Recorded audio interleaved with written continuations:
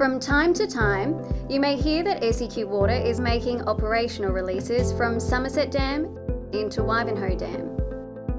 But what is an operational release, and what does it mean for downstream communities? Water from Somerset Dam feeds into the larger Wivenhoe Dam, so the two dams essentially operate as one large dam, or as a single system.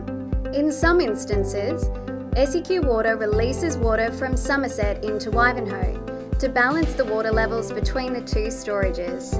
We call this operational releases. During operational releases, controlled amounts of water are released from Somerset Dam using either cone valves or sluice gates. These are low flow releases and don't result in releases having to be made from Wivenhoe Dam.